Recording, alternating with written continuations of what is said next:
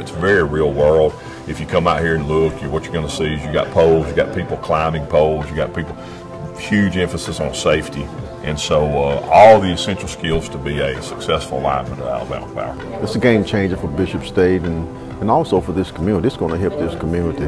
My mission is to provide workforce training for this region. This is just another example of Bishop State reaching out to Alabama Power, and as we work together provide this training. You'll have handed power tools, climbing, people will learn about electricity, they'll learn how to do transformers. Basically, it will be all the skills for somebody that would end up being a lineman at Alabama Power. Great partners, they bring in resources and expertise and help us develop training programs so that the people of the community can participate and find a rewarding job, and that's what it's all about. Having an opportunity to work with Bishop State in an area that we currently don't have a facility is that as we try to increase the representation at Alabama Power, having a well-represented workforce is one of our primary goals.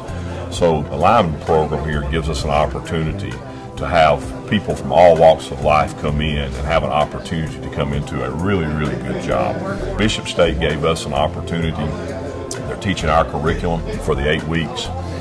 It's a pool of potential applicants that can come in. Successful completion of the program does not guarantee a job. But what successful completion of the program does do is it puts you in a much more advantageous place. Workforce training is important here simply because of the industries and businesses that we have here in the Mobile area. You know, it seems monthly an announcement is being made that a business or industry will be moving to this area. And so it's important to keep a skilled workforce.